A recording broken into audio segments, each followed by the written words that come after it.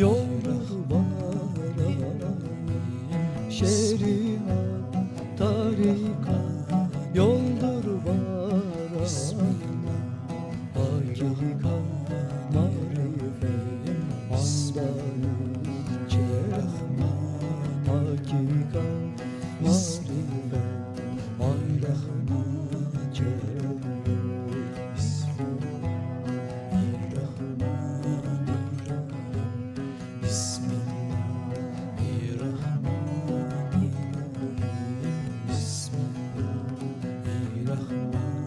Beni benden sorma, bende değiller. Beni benden sorma, bende değiller. Bir ben vardır bende, bendenim çekme. Bir ben vardır bende, bendenim çekme.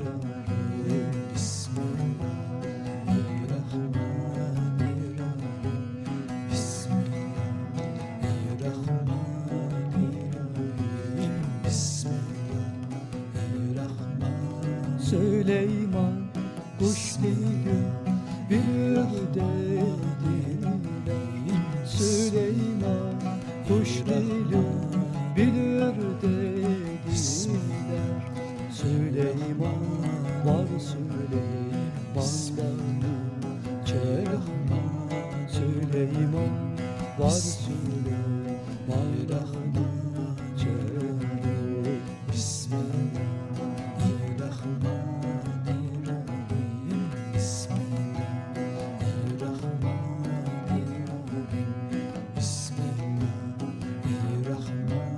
Yunus'un sözleri hundur ateştir.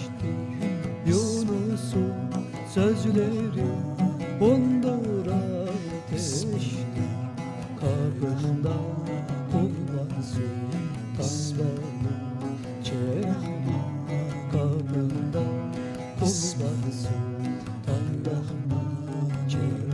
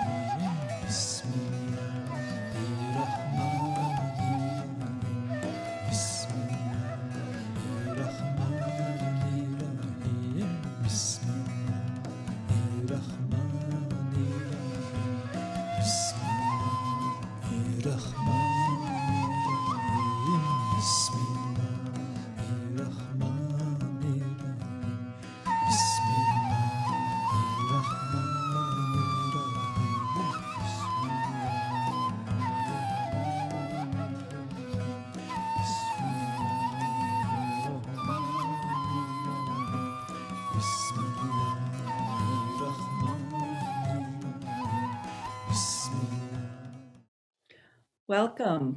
Welcome to the Ram Dass Fellowship live stream satsang. We're excited to come together now tonight from around the world to connect to a brilliant wisdom keeper and to deepen into the teachings of Ram Dass and Neem Karoli Baba. If you don't know me, I'm Jackie Dobrinska. I'm the Director of Community Outreach, Education, and Inclusion for the Love, Serve, Remember Foundation. And you are the Ram Dass satsang. You are the community, the spiritual community. And it's so important during these times. Spiritual community is a place where we come together to feed our hearts and souls. It's a place where we come together to remember in a time when it's really easy to forget in the density of everything. So one of the things we're passionate about in this spiritual community is feeding people.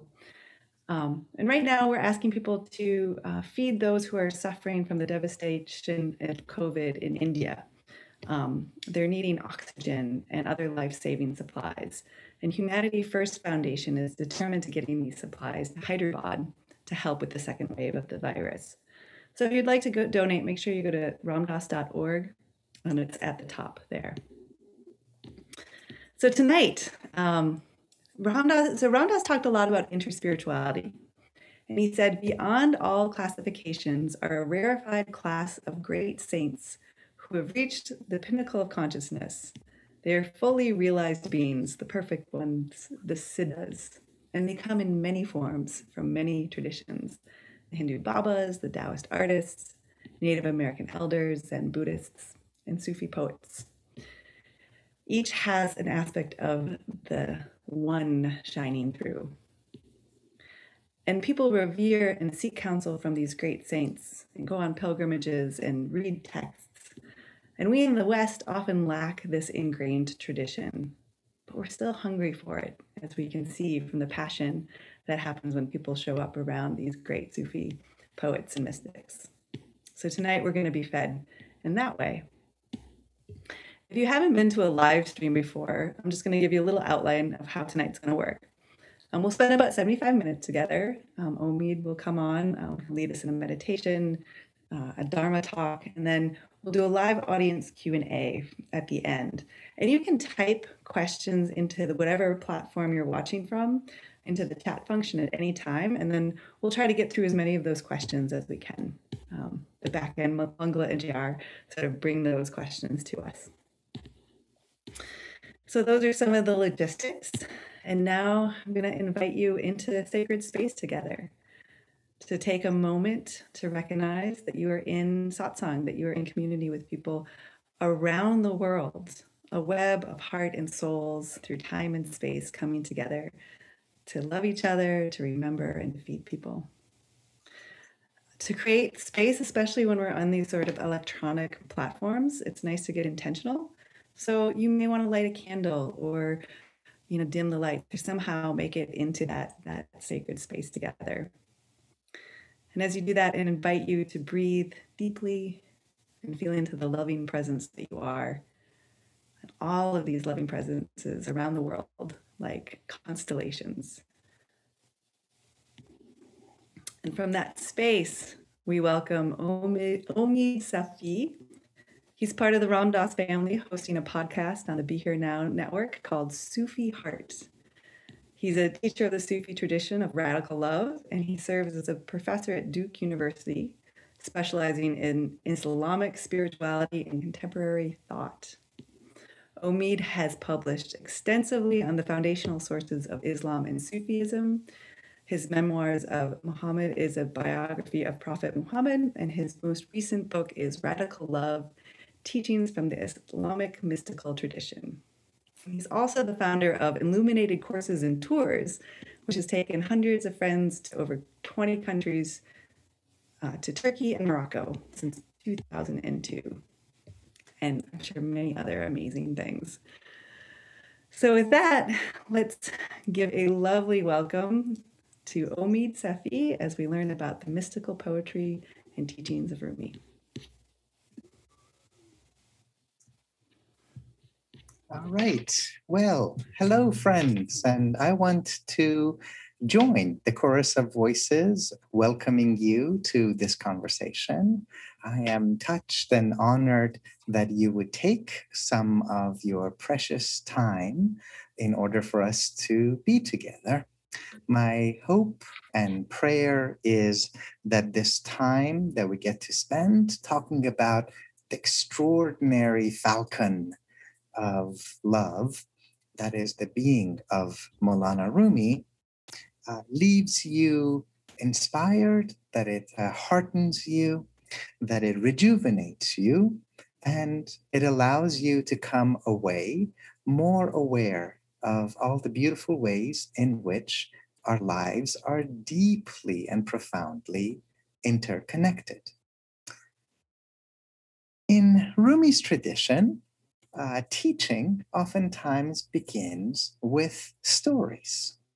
And these stories speak to us, they touch our hearts as they have been touching the hearts of people throughout centuries. Many of us find ourselves in very challenging situations. COVID is certainly high among that list. Those of us that have parts of our hearts in India, in Iran, right here where my feet are in the United States of America, there are millions of people all over this planet who have perished, millions more who have suffered, millions more that have lost their income. We are seeing an extraordinary rise in bigotry and fanaticism. And of course, our very planet, the only home that we have, is burning up. So there's a lot of anguish and a lot of pain. And so to take an hour and talk about love and poetry and stories might seem like a luxury.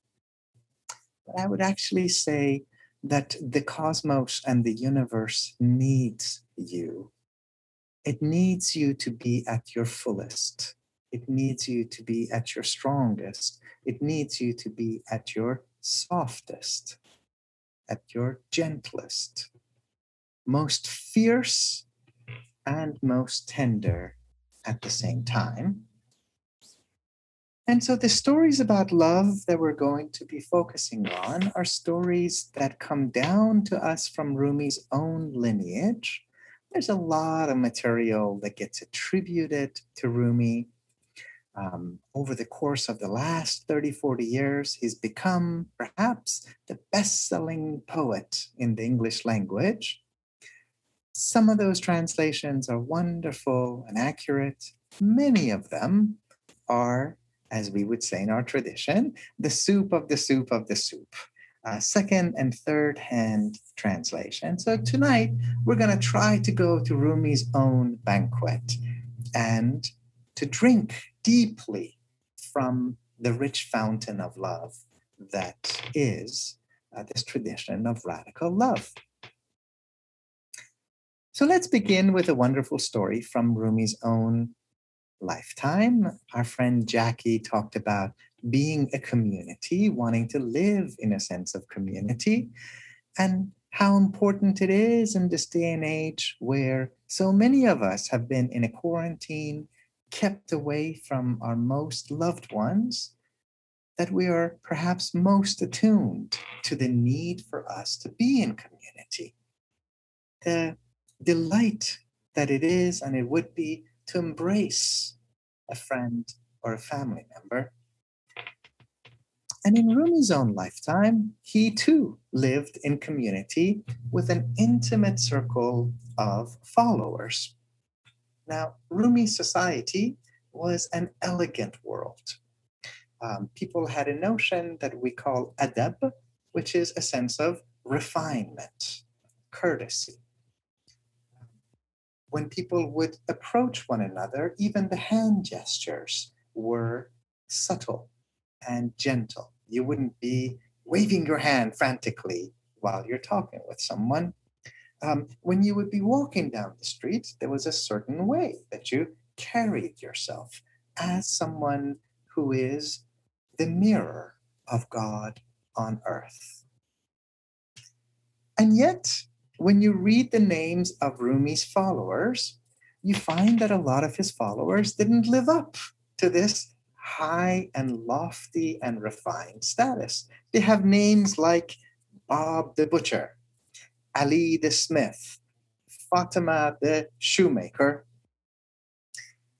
And in fact, the king of the town where Rumi lived, this is the city of Konya, which was the ancient Greek Byzantine city of Iconium, the city of icons. The king was very fond of Rumi, and he used to often say, I love me some Rumi. I would love to just be able to sit down with him alone, but I don't like the riffraff around him. They are rude, they are crude, they are mean, and they're ugly. Their behavior is anything but spiritually refined. Well, word about this got back to Rumi's own circle. And as you can imagine, his community was brokenhearted. They were devastated. After all, the king had called them the ultimate insult in their society, unrefined. And Rumi says to them, come with me. And he gathers up his whole community and they walk into the king's court. And he's Rumi, so he can do that. And he walks up to the king and goes, did you call my community rude, mean, ugly, and unrefined? And the king is not going to lie to Rumi, so he puts his head down in shame and says, I did. And the community members are really excited. They think that Rumi's going to give it to the king now. And Rumi instead turns to the king and he goes, everything you said about them is true. They're rude, they're mean, they're crude, and they're ugly. At which point the community people are really confused. They're like, what the hell kind of protecting us and defending us was that? But here's why he's Rumi. He then turns to the king and says, I took them on as my students because they are rude and because they are not yet refined. If they had come to me already refined, I myself would have become their disciple. And because he's Rumi and he can do that, he breaks into song and dance and poetry, and he sings this beautiful poem which says, I wander around the marketplace buying fake gold coins. Everyone thinks me mad and foolish, but I have a secret that they don't know about. What is his secret? I have the gift of alchemy. Alchemy, which you might have remembered from your high school textbooks, we used to be told that it was the ancestor of chemistry, that it could turn lead into gold. But alchemy was a mystical science. It was the science that recognizes that the whole of the universe is of one essence, that we are interwoven in a matrix of unity, and therefore that which is lowly can be transformed to that which is sublime. Alchemy is not about making gold, it's about making refined human beings, beautiful human beings. So I'm going to show you a few images from Rumi's tradition.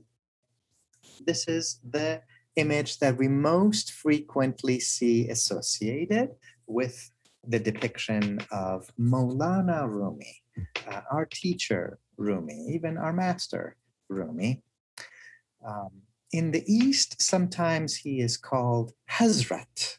Hazrat means a person that when you're around them, you sense the presence of God.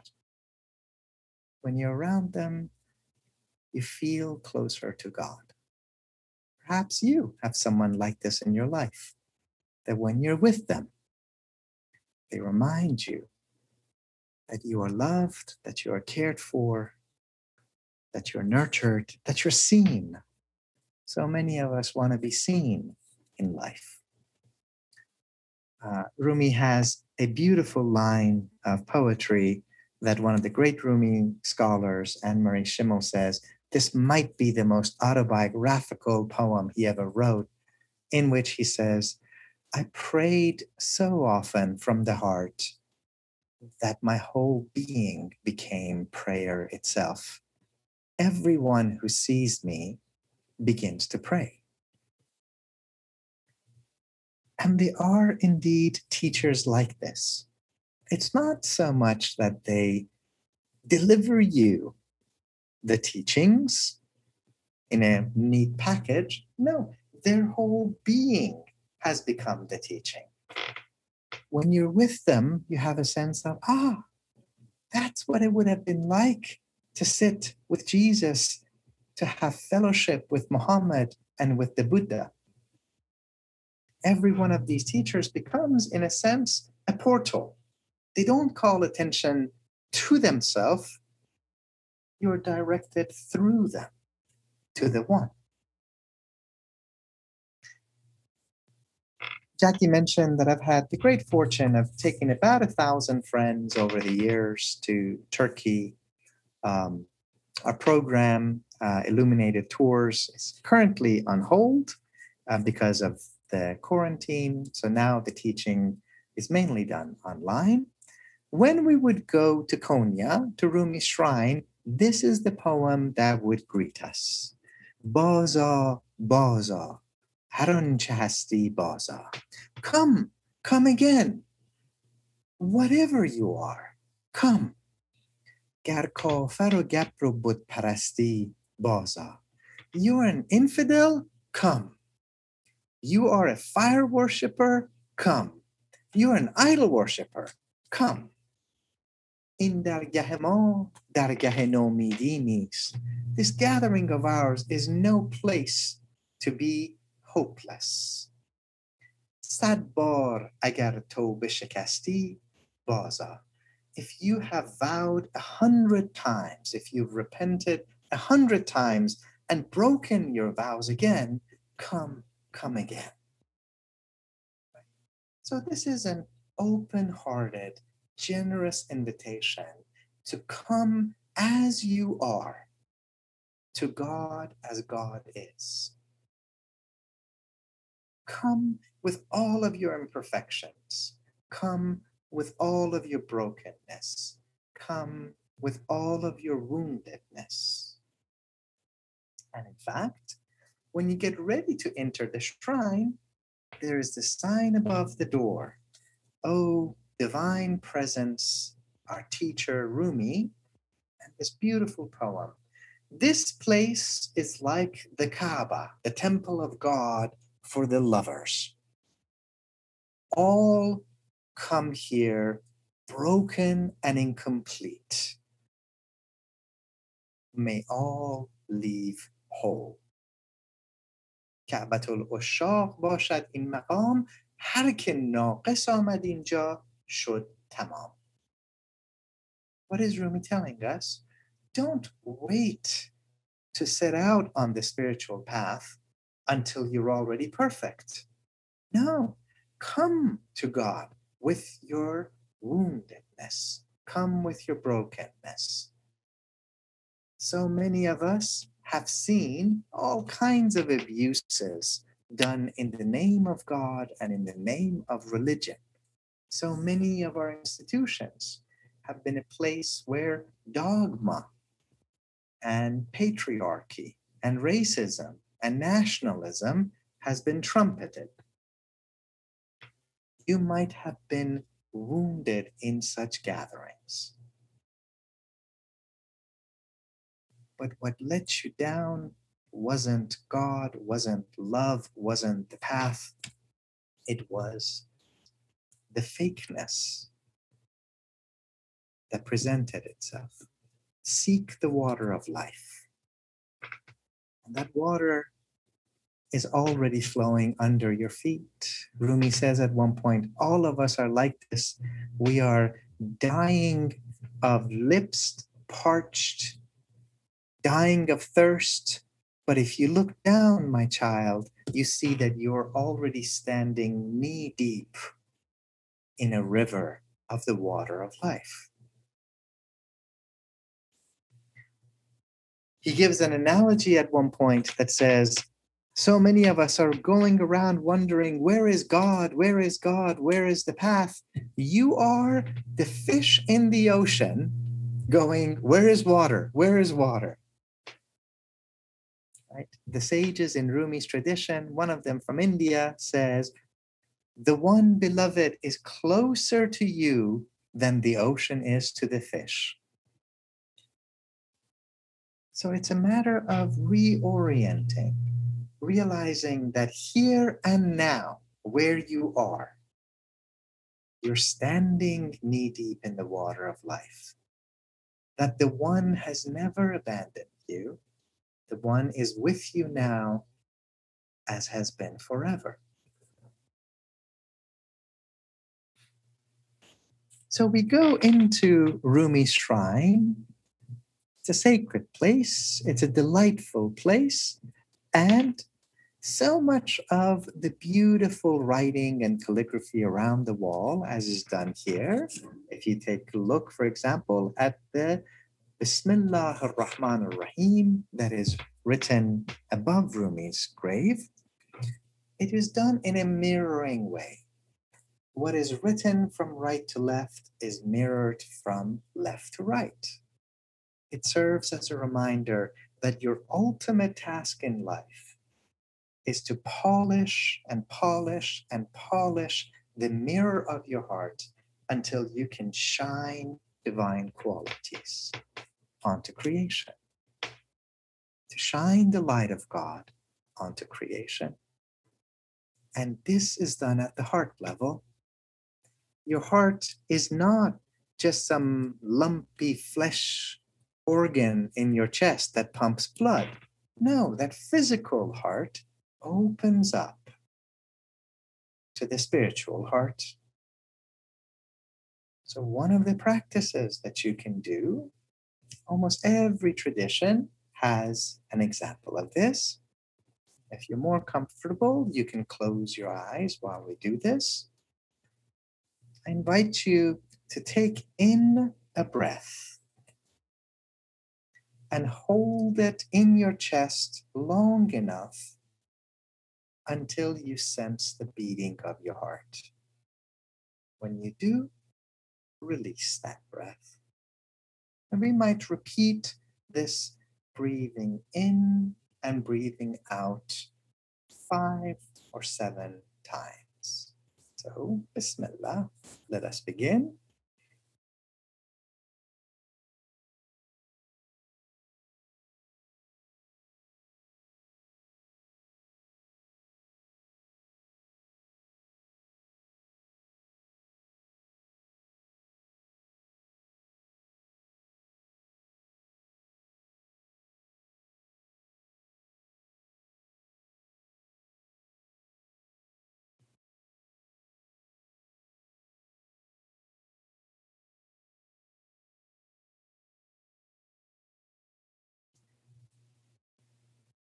If you've been able to sense the beating of your heart, now return to the breath and see if you can sense that pulse, that beating of the heart throughout your body.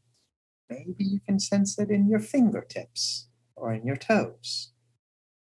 You see that the contraction and the expansion isn't just taking place at the physical heart, it is your whole body participating in it. So let's try for a few more breaths, practicing that.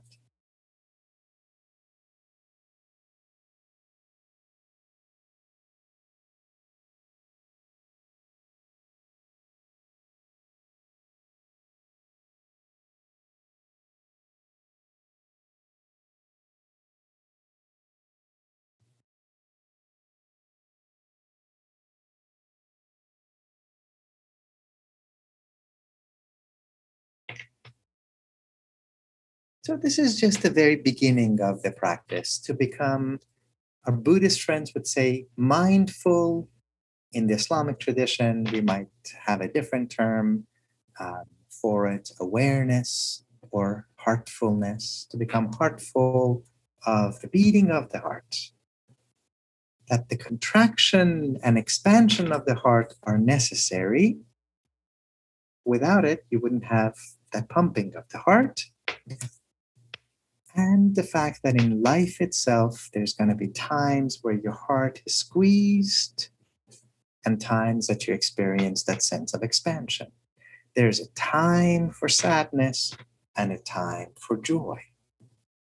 We're going to come back to that idea in a little bit. Many people, if they're familiar with some of the rituals of Rumi's tradition, it is the beautiful, meditative, slow movement prayer of the whirling dervishes, right? So here they are performing the whirling dance around Rumi's own shrine. And if you pay attention to the movement of these lovers of God in Rumi's lineage, the dervishes, the mystics, the seekers, they have trained their body, the body and the breath itself, rather than being the suitcase for your spirit, has become the training ground.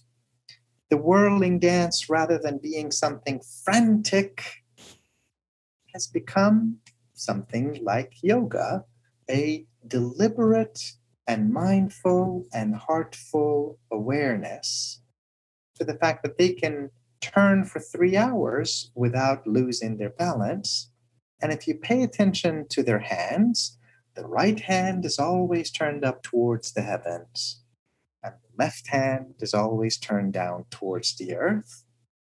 And the imagery is one of dancing in the rain. With the right hand, you receive the rain of divine mercy. You let it flow through you.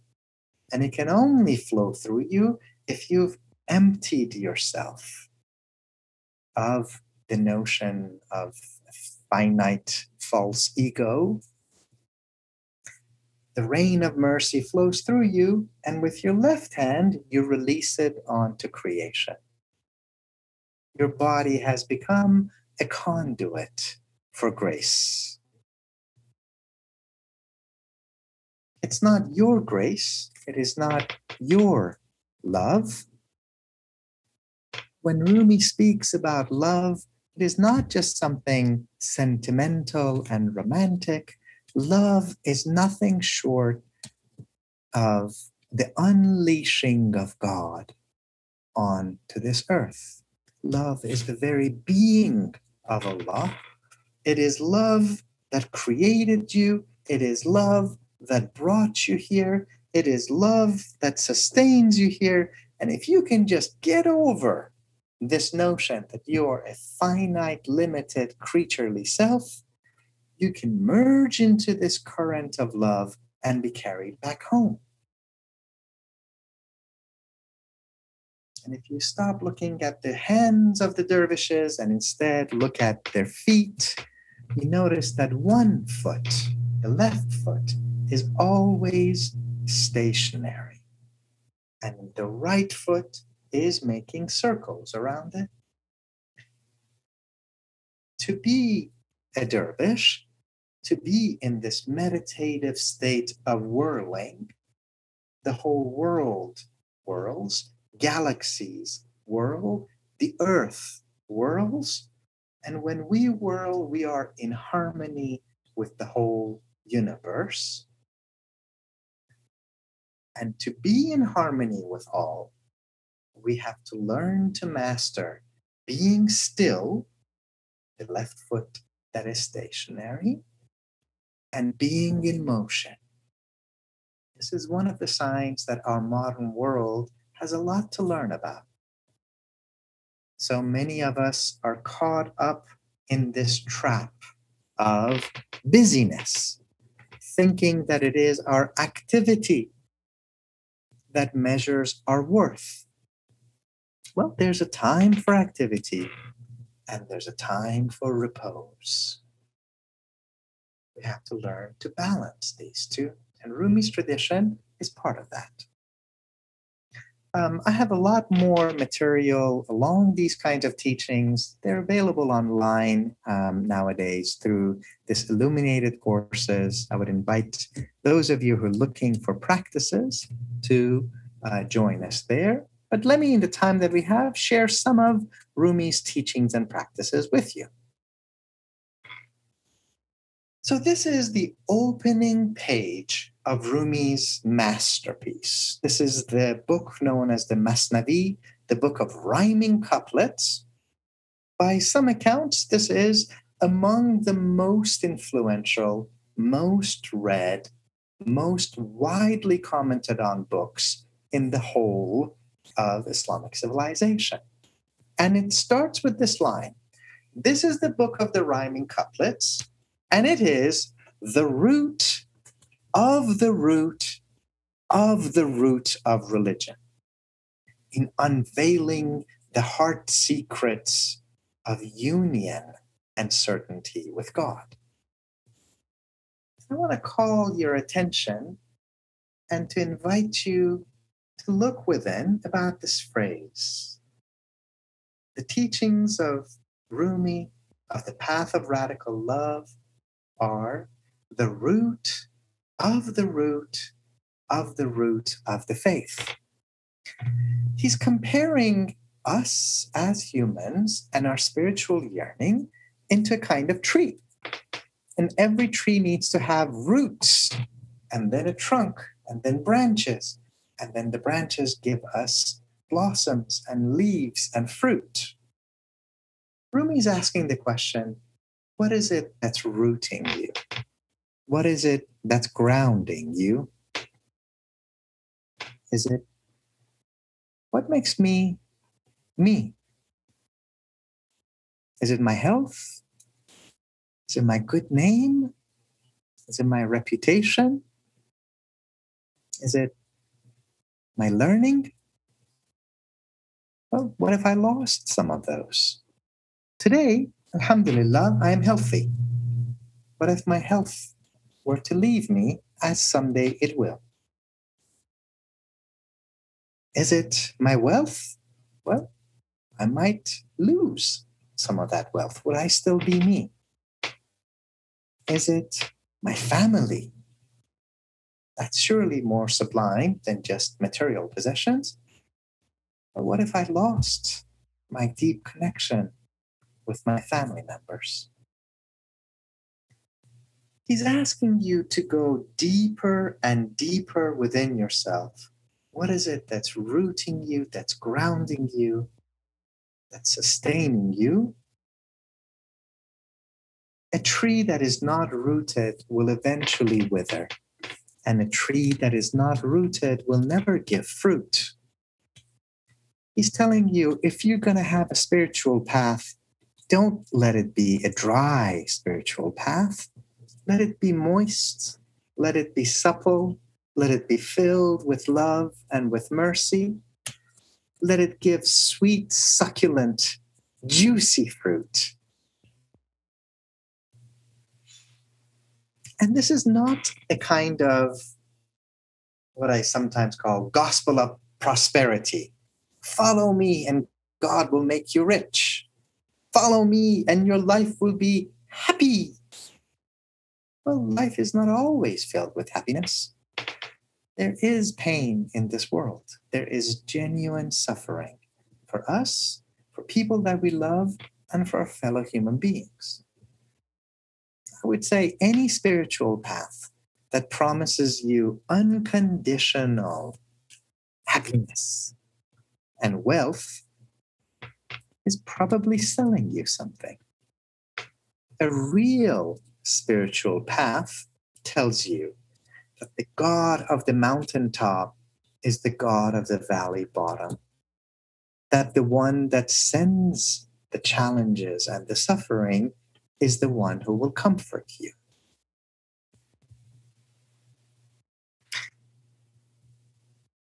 Rumi uses this meditative story. This is one of his most well-known and beautiful examples. It's the story of the mehman khane, or the guest house. So this is an example of a guest house, sometimes also called the caravanserai. So in those days, if you were traveling in the desert or between two cities, and you were traveling with a caravan, every few kilometers, you would find a guest house like this, a caravanserai. It was a fortified structure It would be gated, the gate would open, you could go in and you could stay for 1, 2, or 3 days for free. If there was another caravan there, you could do trade with them, and then you would set out on your way. Rumi says, look at your own heart like a caravanserai, like a guest house.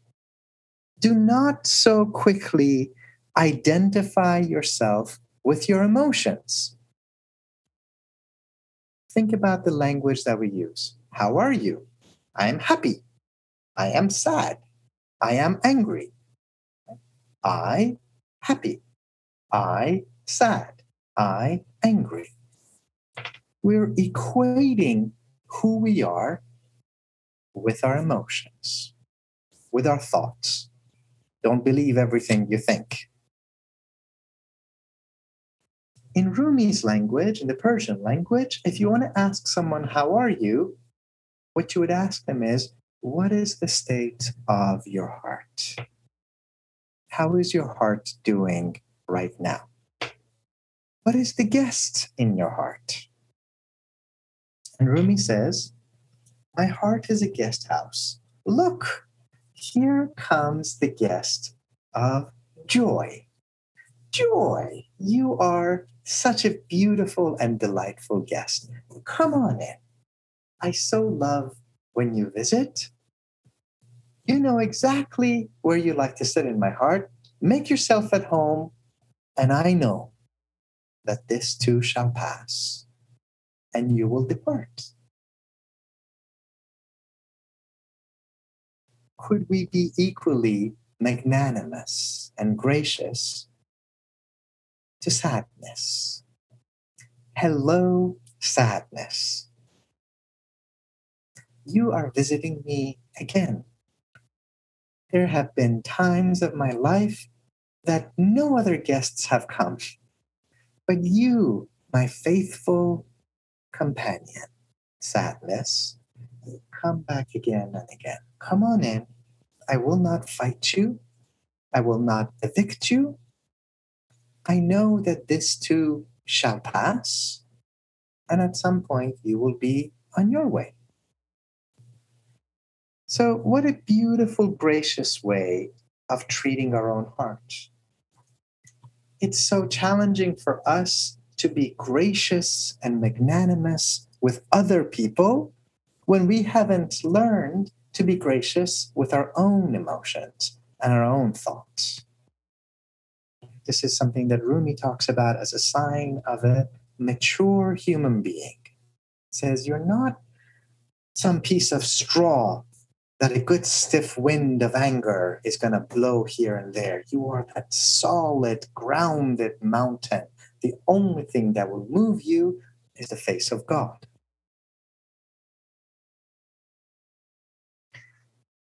He tells a wonderful story. He takes the story from the Greek tradition of Diogenes, of an old sage wandering around the marketplace, broad daylight with a lit torch. People are like, what is this crazy man doing in the broad daylight, walking around with a torch? And he says, as divodad malulam insanam arazust. I am sick and tired of these two-legged beasts and demons masquerading as human. I yearn to find a real human being. And in the oral tradition, we are told, people say, a real human being. There's none of those to be found. We've searched. And the sage is made to answer, I'm either going to find one or I'm going to become one. Here's part of the mystery of being human.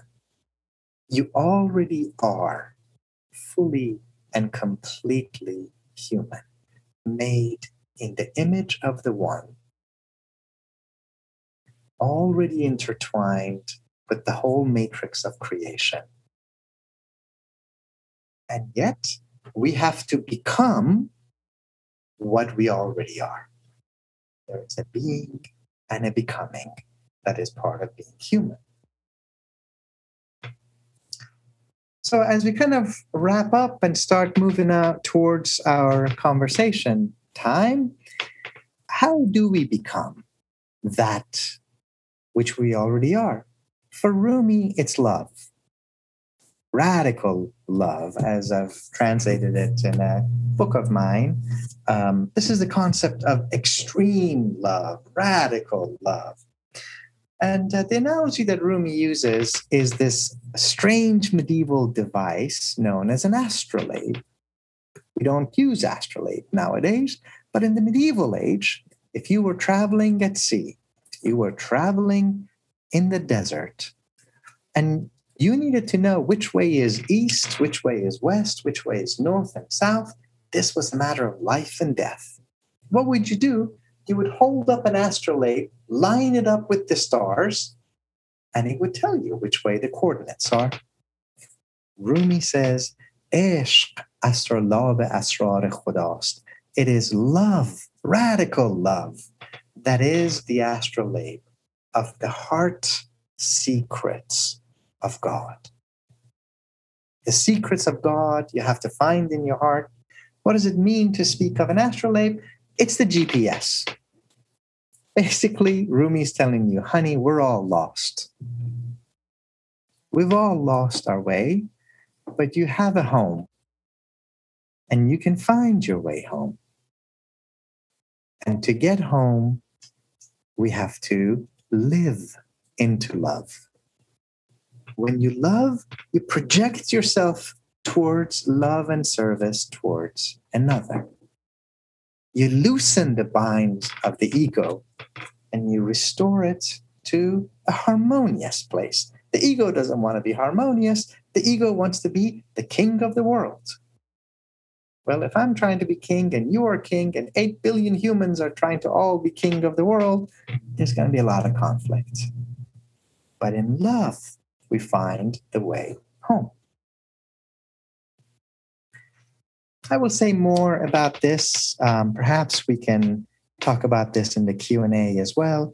Rumi is, of course, a devout Muslim, a lover of the Prophet Muhammad.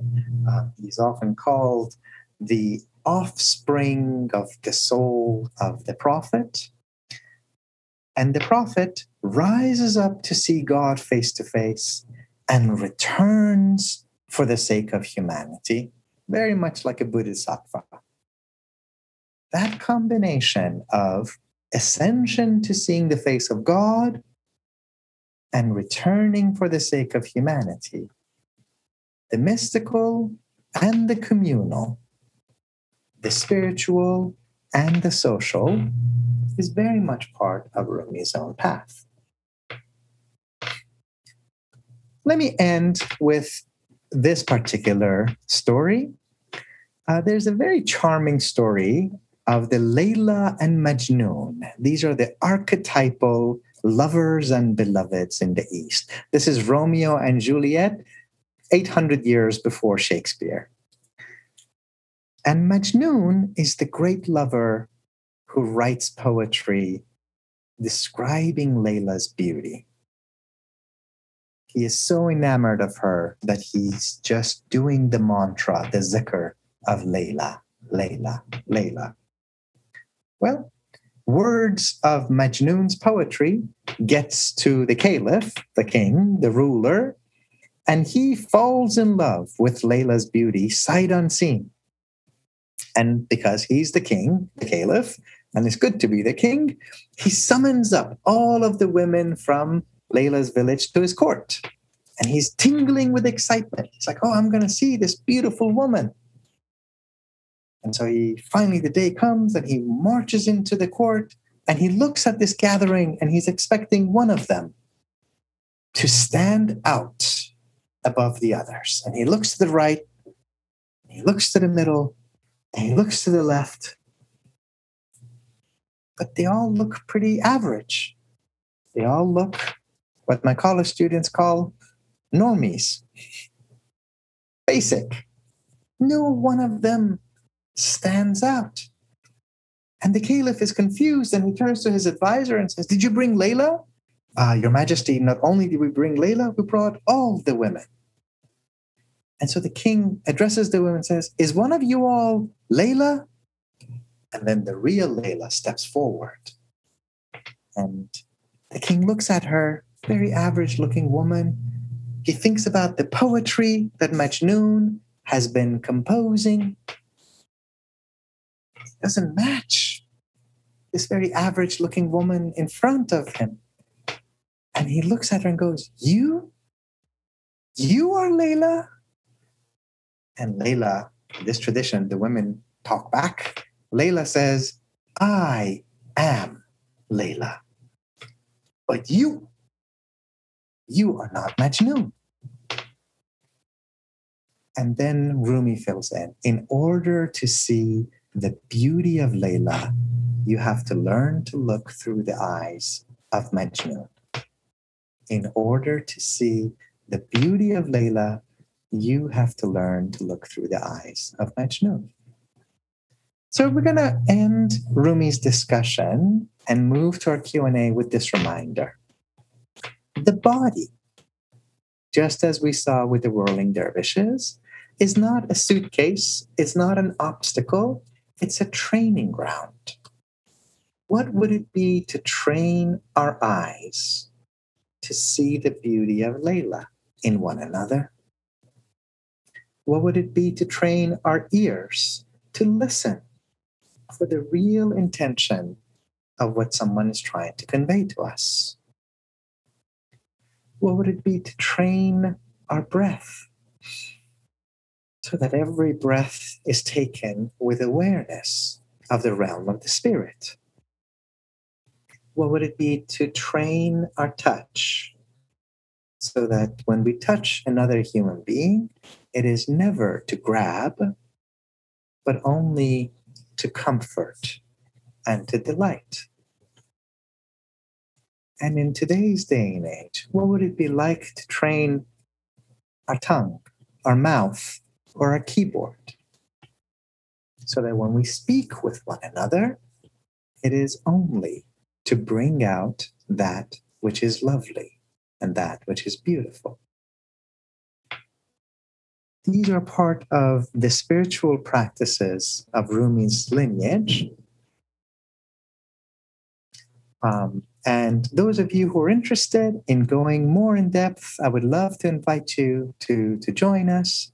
I mentioned that I have a whole online course. You can follow it along at your own pace. You can see it at illuminatedcourses.com, and it's open and available to everyone from any part of the world. There's a separate course on the Quran as well. Let me pause here, and perhaps at this point, I would love to turn it back to Jackie and see if we have some questions that we can invite from our friends. Mm-hmm. Well, first of all, thank you. There's such brilliance in hearing all that, and the you speaking of beauty and love, like it invites the nervous system to relax and to step into that. It's really, really quite lovely.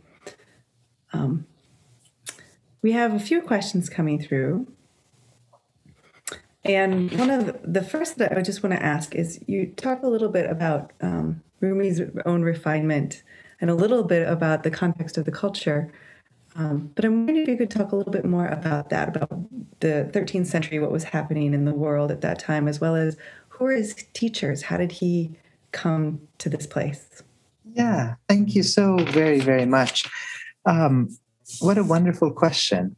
So, the tradition that I am most familiar with is the spiritual tradition of Islam. And if you're going to talk about the two giants of Islamic spirituality, of course, after the Prophet Muhammad, peace be upon him, one of them is Rumi, and the other one is the Andalusian sage, the Spanish sage, Ibn Arabi. They're more or less contemporaries and living in the 13th century. So what's happening in the 13th century? I mention this not to turn this into a history lesson, but sometimes we look at our own world and we say, my God, there is COVID. And we just got over 4 years of Trump. And there is economic crisis. And there are racial tensions. And the planet is melting. And no one has ever suffered the way that we're suffering today, right? And for somebody who is suffering at that moment, our task is never to minimize their pain. Right, is never to say, well, other people have also suffered, right?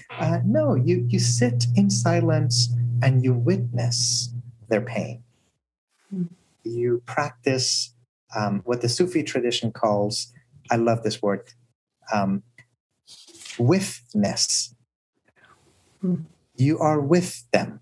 Ibn Arabi says at one point that in the day of judgment, God summons up human beings and says, I was thirsty and you did not give me water to drink. I was hungry and you didn't give me food to eat. I was sick and you didn't visit me. And the people are very confused and they say, our Lord, you are the God of the whole entire cosmos. How could you be thirsty? What does it mean that you were hungry? What does it mean that you were sick? And Ibn Arabi records God as responding to them, if you had gone to the hungry, you would have found me with them. If you had gone to the thirsty, you would have found me with them. And if you had gone to the sick, you would have found me with them. This is what the Sufis call withness. That notion that God is closest to those who are hurting. So there's personal, communal hurting. And in Rumi's age, on one hand, you have the Crusades. And on the other hand, you have the Mongols, right? We're talking about devastating destructions that is wiping out millions and millions of lives in his age. What is Rumi's response? That society can be restored, that community can be healed through love. As long as we don't reduce love only to physical, sexual, romantic love, that's one layer of love, and a rather thin layer of love. After all, as I sometimes jokingly say, unless you and your partner are much more open-minded than me and my wife are, you're supposed to have that kind of love with one person. But there's 8 billion people on Earth.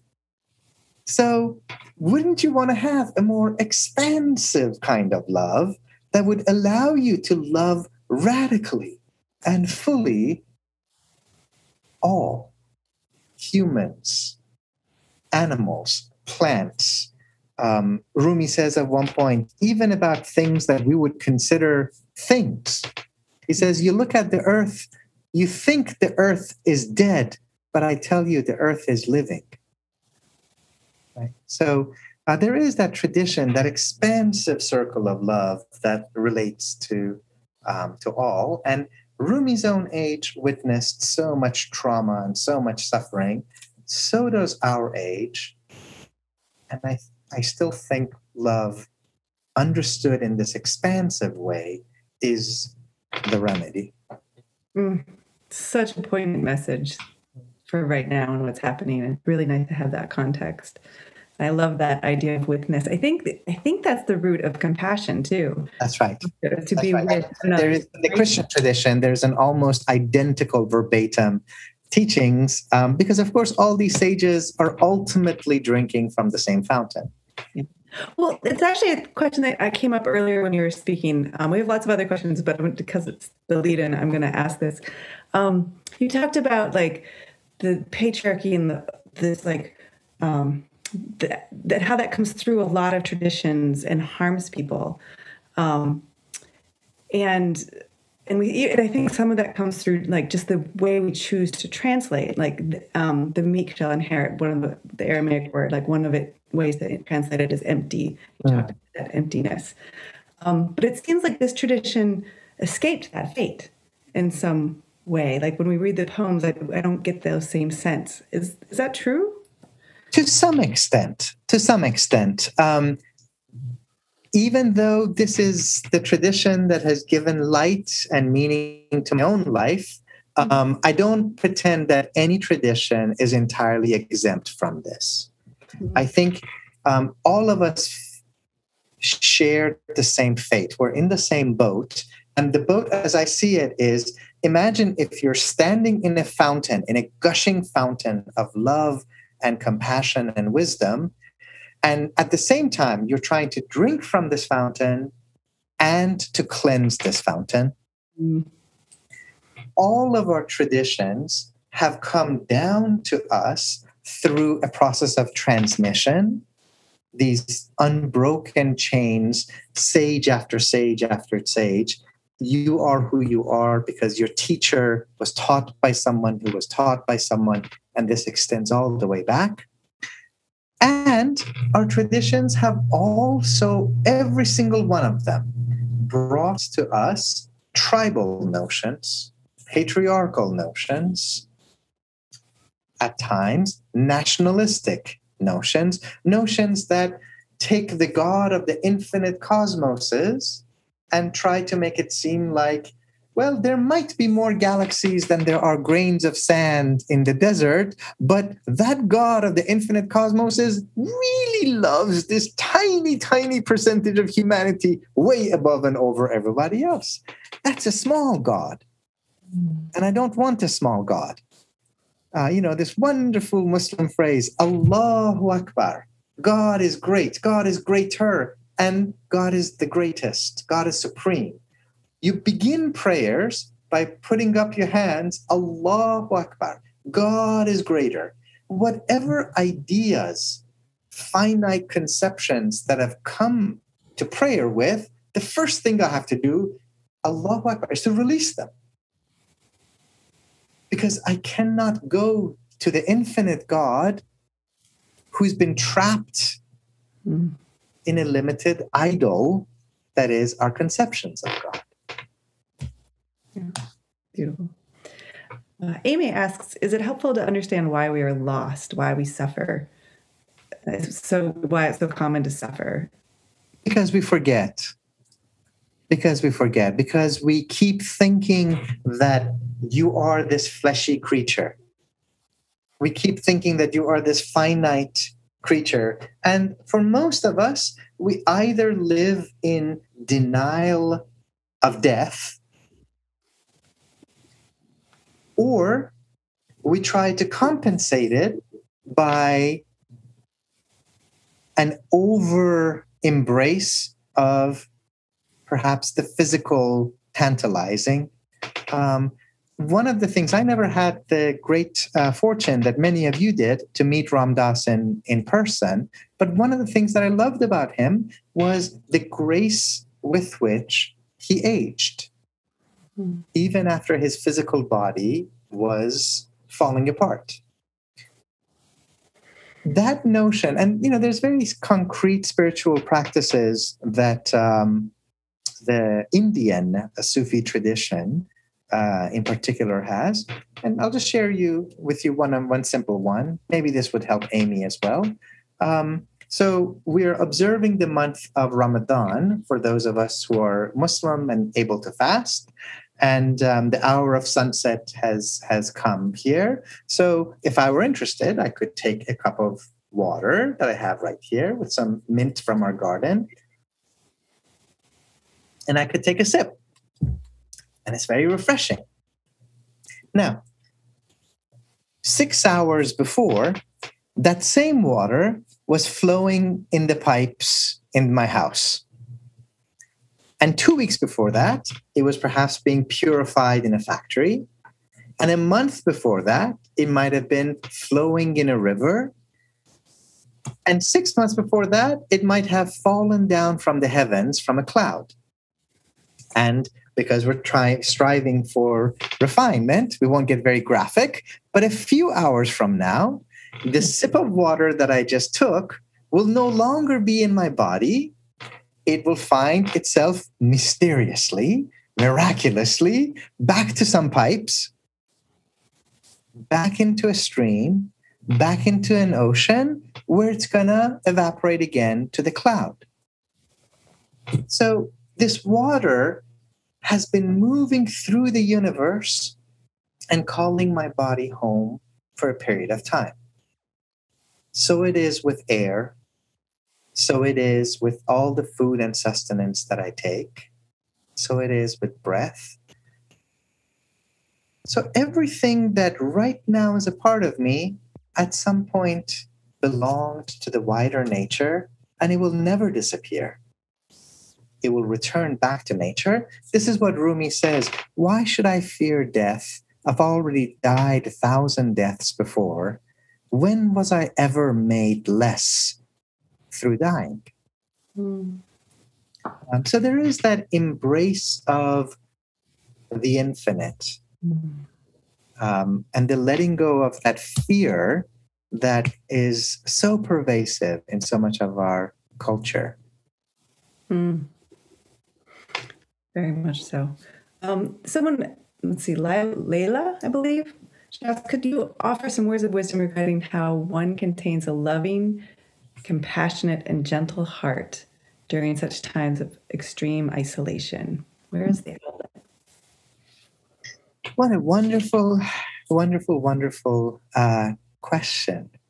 How I would love to meet these friends who are asking these questions face to face so that we could honor each other by sitting together in silence.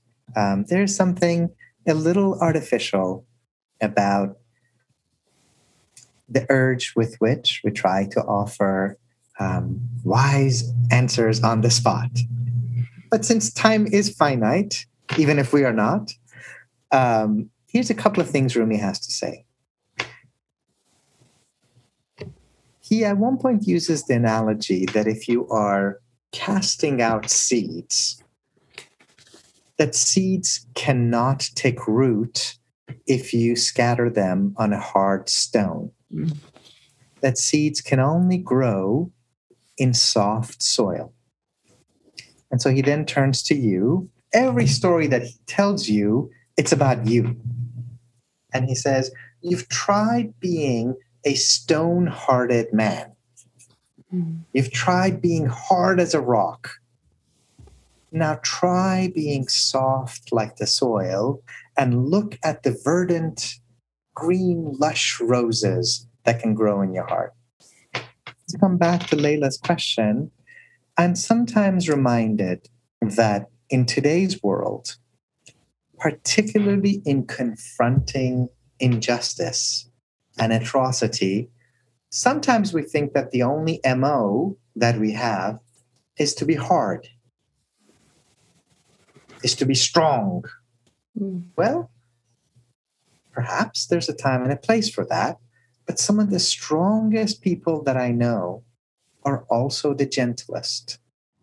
The strongest of trees know how to bend in the wind. It's the brittle tree that will so refuse to bend that it will eventually snap in two. So in terms of today's world, Rumi uses this analogy at one point. He says, be like water.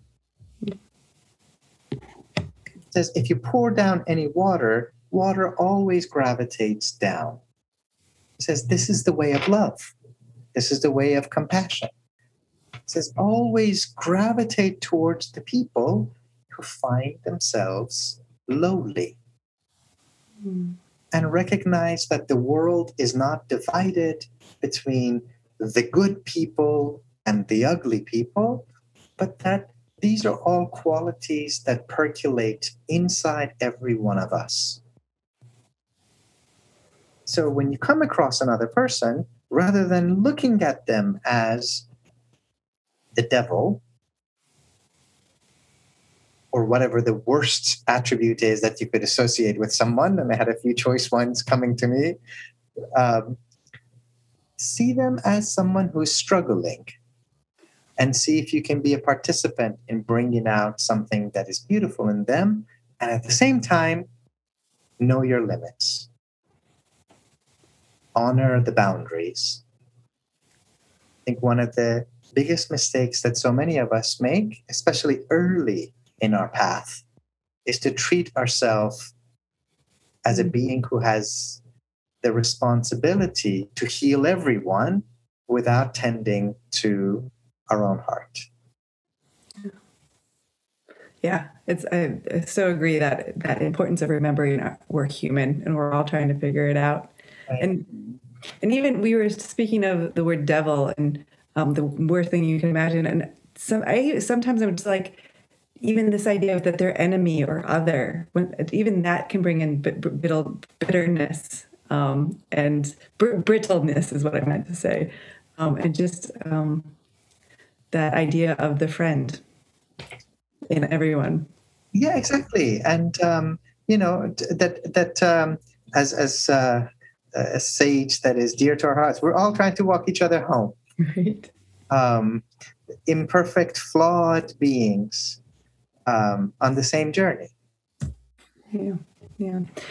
There's two questions here that are kind of similar around being around others when you're on the path, especially with others who aren't necessarily supportive of it, reactive, emotional in various ways, and how to stay true to that, what I'm guessing would be the radical love.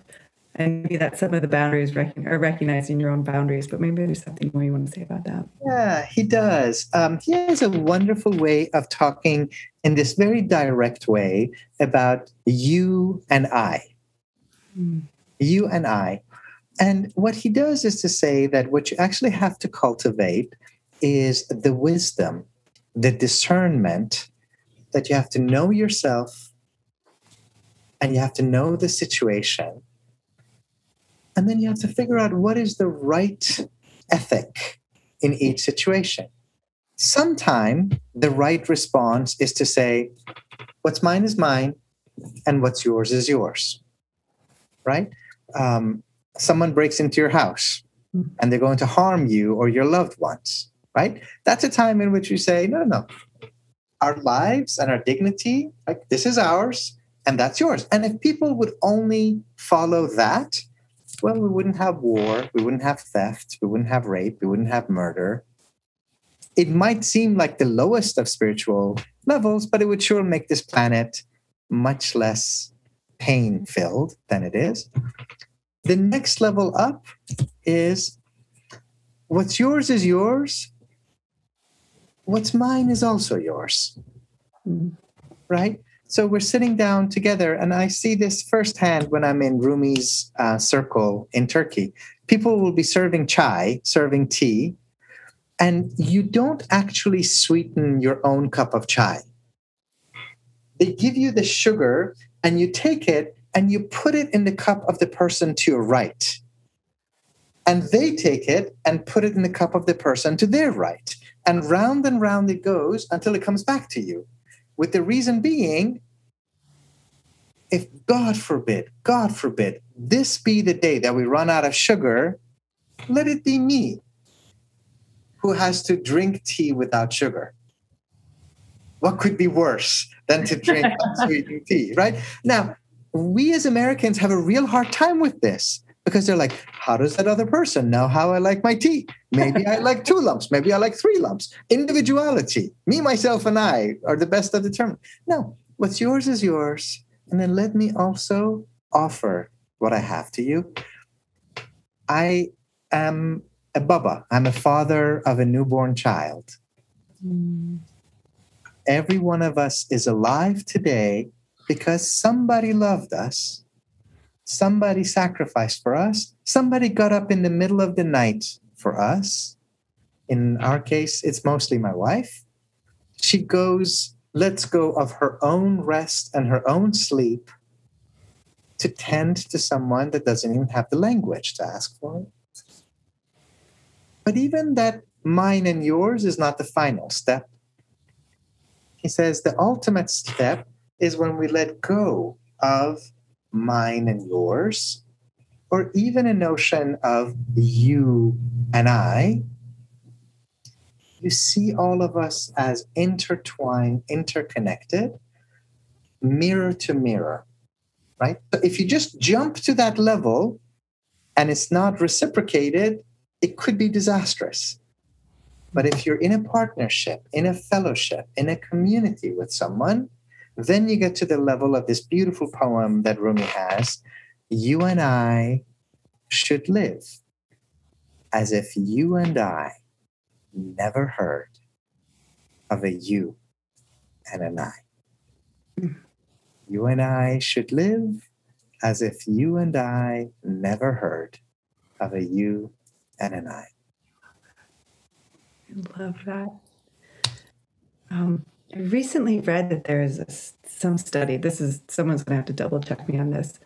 But the whales and dolphins don't think of themselves as individual beings. They think of the I as the pod. It's one of the theories of why dolphins come to save people is they hear the I'm in trouble. And they're like, I must, like right hand helping, taking the left hand out of the fire. And I love that. It's a beautiful idea. And that this is the analogy that is so vivid in our life, and it's vivid in my life right now. Our baby gets up in the middle of the night crying because she's hungry or because she's pooped herself or whatever. And what is our response? I tell you what we don't do. We don't sit there at the edge of the bed, grab a notebook, and make a chart of the pros and cons of actually tending to this child. You don't sit there and go, well, the last time that I slept for 8 hours was the year 2020, and therefore I think we're just going to let this child go. No, you don't do that. You leap into direct action. Yeah.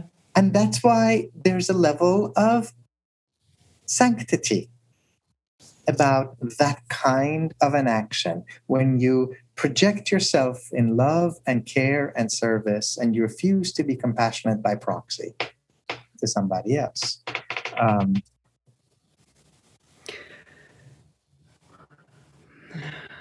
We're going to go a little bit long. We said 75 minutes, but there's so many great questions coming in that we're going to ask one or two more. Wonderful. Close up. So this is sort of going in a little bit different of direction, but 2 or 3 different people had a question about Rumi's relationship to Shams and to, I'm not going to say the other one right, Tabaz? Tabriz, yeah. Yeah, we can talk about that a little bit. What a wonderful, wonderful question. So the way that people used to tell the story of Rumi was that he was this boring scholar before, and then he meets this charismatic, enigmatic, difficult person, Shams, and Shams rocks his world, and he turns Rumi into this fiery mystic. We know today that it's not quite so simple. Rumi's own father was an extraordinary mystic, Bahauddin, who has the whole visionary experience of God. But there's no question that Shams does something to Rumi. Rumi's 37 years old when he meets Shams. And what Shams encourages Rumi to do is to take all of the extraordinary knowledge that he has had before and to combine it with lived experience. So he tries to reconcile the scholarly and the intellectual with this radical love tradition. Shams is a brilliant teacher and someone who doesn't suffer fools easily. He uses the analogy of you cannot find your way to God using someone else's experience, right? the analogy that the Sufi tradition uses a lot. Interestingly enough, the Jewish tradition uses the same analogy for the Torah, is imagine someone bringing a bowl of honey in front of you, right? They could write Honey on the board and be like, oh, look at how sweet that is. Well, it's not. They could write the chemical composition for honey on the board, and you're not going to go lick it. And Shams's take on it is that what most religious traditions are is that there's a prophet or a sage who has the bowl of honey, and he puts his finger in the bowl of honey, puts it in his own mouth, and he goes, I do declare that this honey is so sweet. And then you and I sit here and we go, I do declare that he tasted honey, and that honey is so sweet. And Shams says, you have a mouth and you have a finger, and the bowl of honey is in front of you. Put it in your own mouth, right? It's not a call to do away with tradition or with transmission, but the analogy that he uses and his language is so vivid. He says, why are you walking with someone else's walking staff? Why are you riding a horseless saddle? God has given you a horse, and that's your breath, and that's your spirit, right? And so these are some of the gifts that Shams is able to give Rumi, bringing his full genius to fruition. If you have time for one quick Rumi and Shams story, I'll share this. It's sometimes a little disappointing for me that we have so few models in our contemporary society of men being affectionate with one another, that the minute you have Rumi and Shams speaking to one another in language of love, the only way that people know how to make sense of this is to say, well, they were gay, right? No, they weren't. And Rumi is very clear about that. In fact, he writes beautiful poems about his teacher, Shams. He also writes maybe even more beautiful poems about his wife.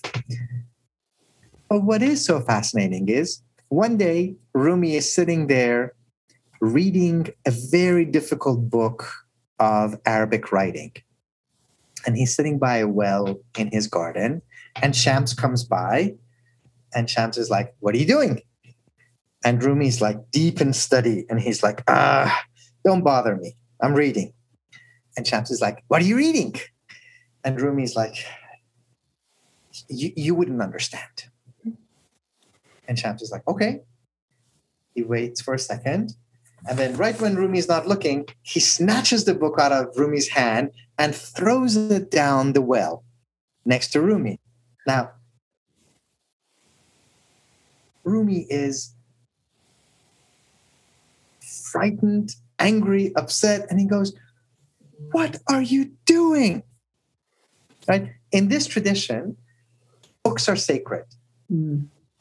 Ink is sacred. Paper is sacred. Writing is sacred. And there were no printed books.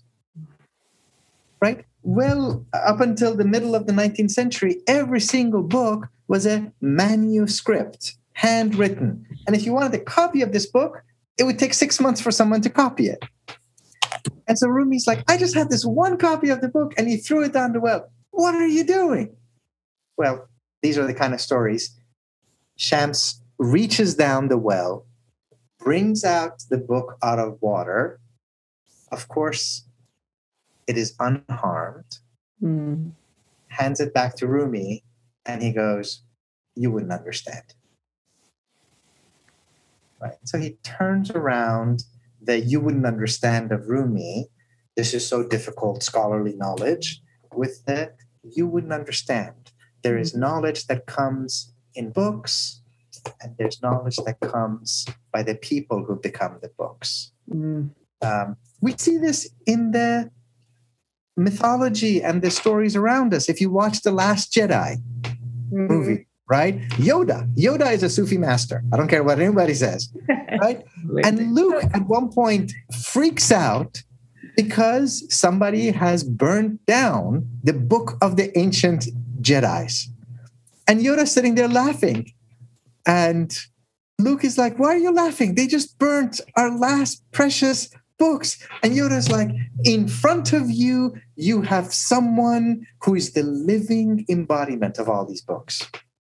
Mm. Now, this is a tradition that only makes sense if you remember that books are sacred.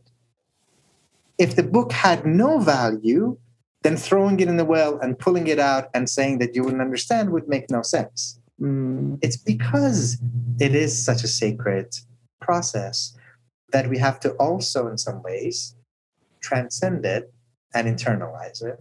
Mm-hmm. Mm-hmm. Mm-hmm. For sure. So, because we're over time, I just want to ask one last question. And there's so many great questions that we could be asking you right now. I'm sure we could go for another at least half hour or more. But you spoke about the honey.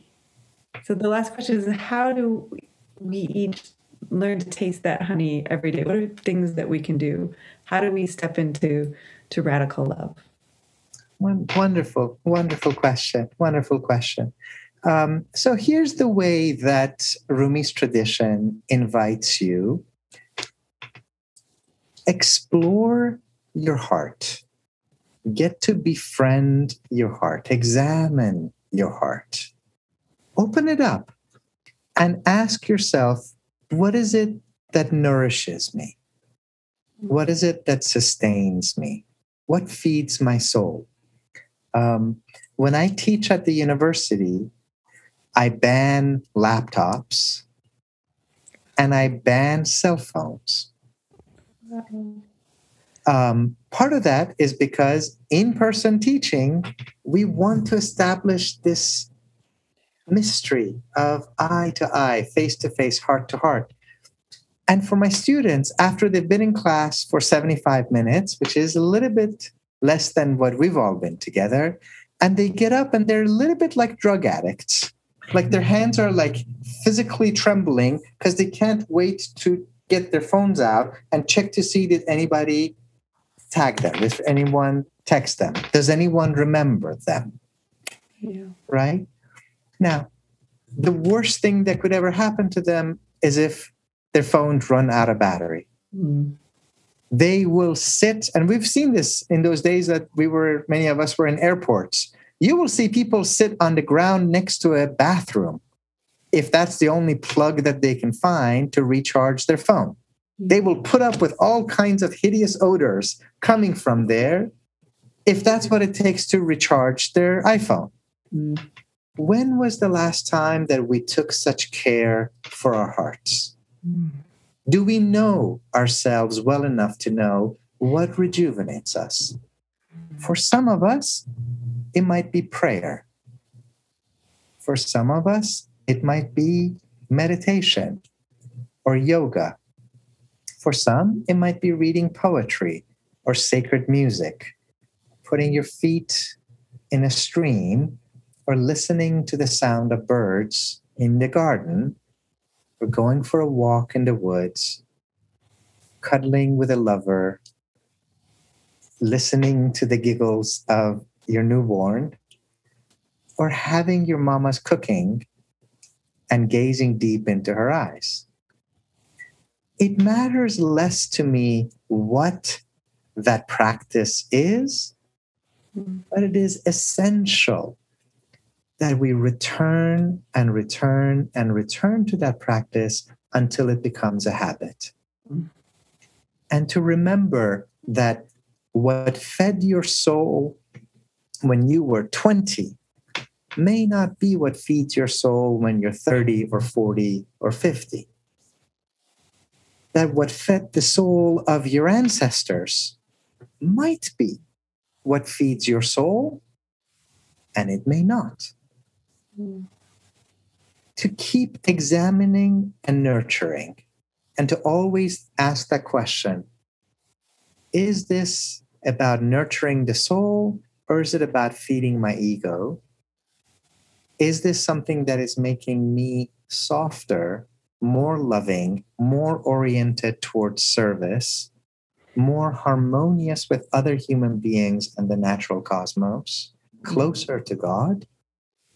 Or is it about tantalizing and entertaining and distracting? I think that's probably one of the most essential of the spiritual practices that I can think of. And fortunately, we're not alone. Fortunately, we are heirs to these multiple spiritual traditions with so much wisdom, so much insight. And I know this is what all of us are trying to do. It's what I've tried to do in these Illuminated courses that are online. It's what I try to do on the podcasts that Be Here Now. It's what all of us are trying to do in our own way. Mm-hmm. So beautiful. When you speak about it, it brings to mind this idea of the sensuality of it, like being nourished by the senses. Yes. Things. And also this idea of having to be courageous to against the shoulds that we are so entwined in. This should be different, or it should be this way. I love that word courageous because it has ko in the beginning, and ko means heart. Mm-hmm. Like sometimes we think about being courageous as like bungee jumping or jumping off an airplane. No, courageous means have heart. Like have heart, my beloved. You are made in the image of the One. Mm-hmm. You are destined for a perfect goal. Mm-hmm. Your very body is literally made up of the stars. You are a cosmic being with a built-in heart to find your way. Mm-hmm. Have hope, have heart. Mm-hmm. So beautiful.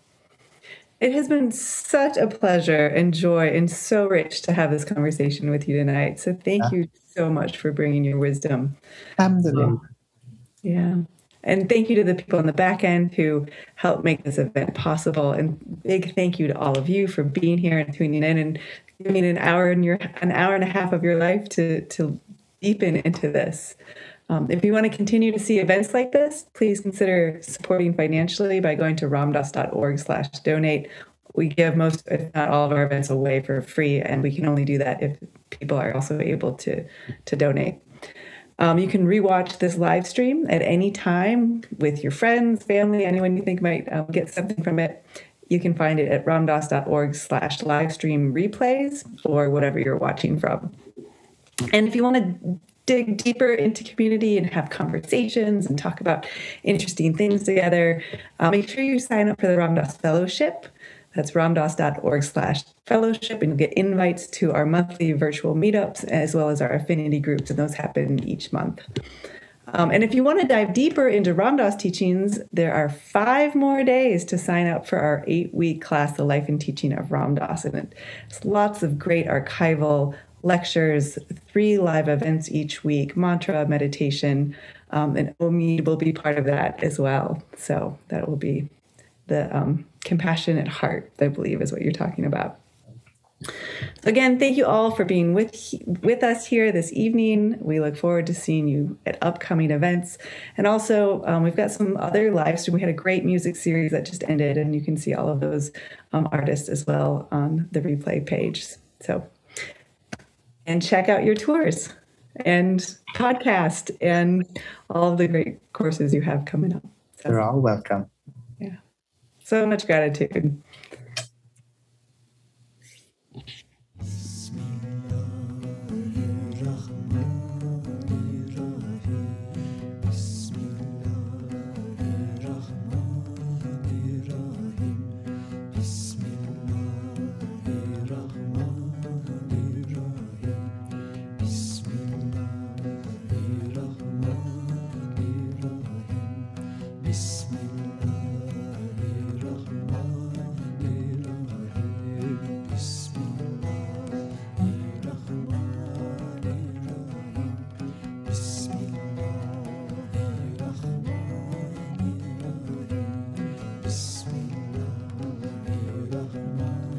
Seni ben severim, candan içerim. Seni ben severim, candan içerim. Yorulma diler, candan içerim.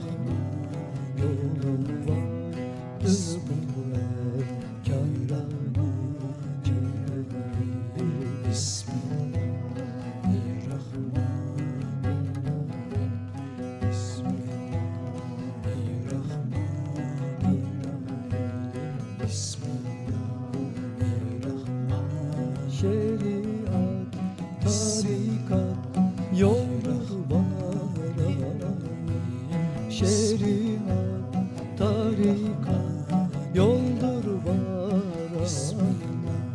Hakikat, marifet, andanı çehme. Hakikat, marifet, andanı çehme.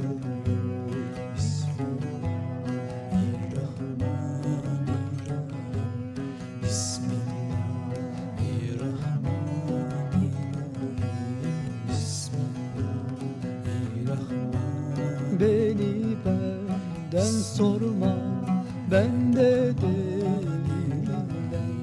Beni benden sorma, bende değilim ben. Bir ben var, bir bende, bendenim çekme. Bir ben var, bir bende, bendenim çekme.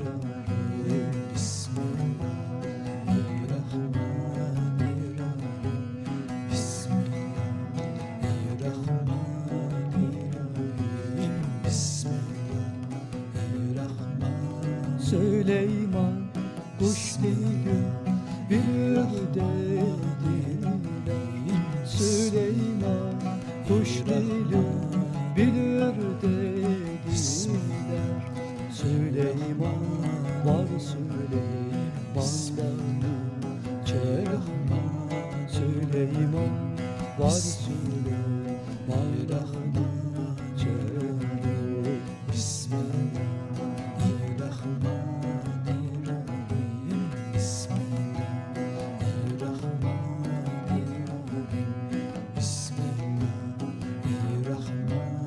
Yunus'un sözleri hundur ateştir. Yunus'un sözleri hundur ateştir. Kabında kullan sultanları çek.